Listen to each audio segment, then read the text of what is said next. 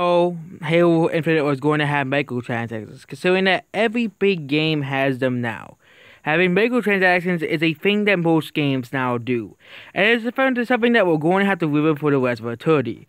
We can blame EA for the advent of microtransactions in FIFA 11 and the FIFA games. They're the ones who invented loot boxes and microtransactions and full-price games, so we can blame them for that.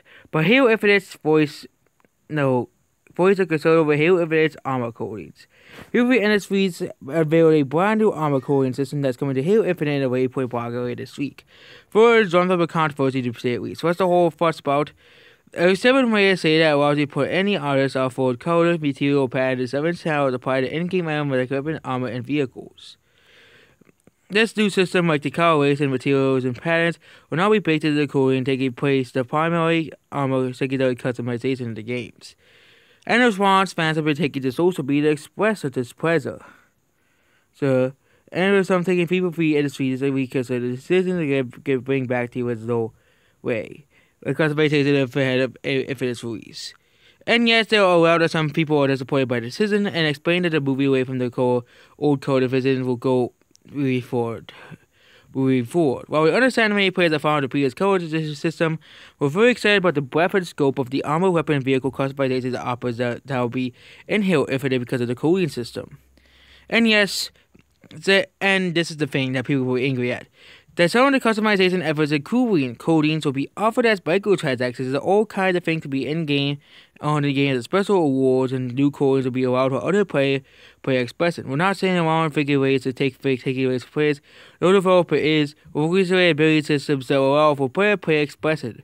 That has required a tough call in this case, but we're excited by systems' overall potential. And yep, that means Halo Infinite will have literal armor, literal colors walked behind here. But yeah, build a game with, I think that they should really build a game what they want to play. Okay, this is the old Halo fans. They all complain about this. If they want to make the most expressive, customizable Halo they can. It's their game, not our game. If you really want to have the old color coding, let's play the older Halo games on the Master Chief Collection, which are able to be played as well, here. Yeah, this guy is correct here. Well, I'm usually thinking about being clear to artists to do it for base. I'm going to say actually go in the opposite direction. Build a game what they want to build. Make it as good as they can as long as the vision is close as they totally realize as possible. Do not put any more information out until it's ready. Ready tracing is always present where they have it. Too many gamers think they know better than devs, and if they had a way, nothing would ever change. Let's look at the Sonic Let's look at the Sonic game series. Sonic is a perfect example. If gamers gained the way. Sonic is basically like, Sonic is kind of in an identity crisis as a whole, as a franchise, because there's fans who want the old Sonic games and fans who want the 3D Sonic games. So you can't. It'll be very hard to please both. So they keep trying to put these mismatched hybrid Sonic games, and it just doesn't work.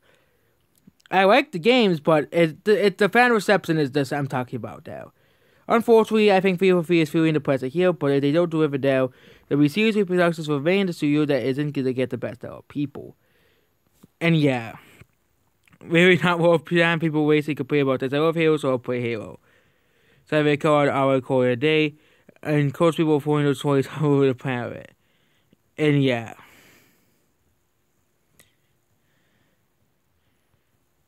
Here you go, Halo fans can't be pleased no matter what. They didn't confirm Halo Infinite $70. It's still $60 according to Amazon. But yeah, Halo fan base is basically like the Sonic fan base. They'll complain about anything new. Like, yes, they should bring back split screen. That's different than the armor coatings, okay?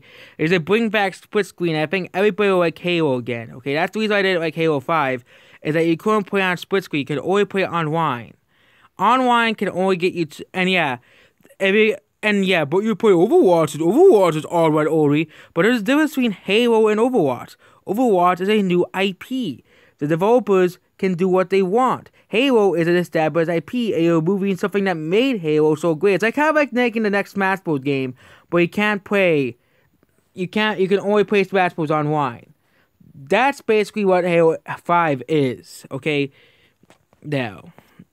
Or, because Smash Bros is known for, couch multiplayer like Halo. It is known for being an offline party game. I'm surprised that Halo's not included in the offline party, though it's in the party game list, because it's most popular. Only used to be the most popular, but now it isn't really anymore. Halo isn't even the most popular games anymore.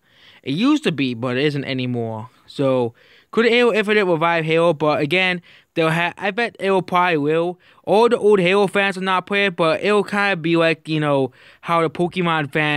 we Pokemon fans with boycotting Sword and Shield. It'll be a tiny boycott that won't work. And yeah, Halo Infinite is probably be a pretty good Halo. But at least be better than Halo 5 and Halo 4. So that's basically it. Goodbye.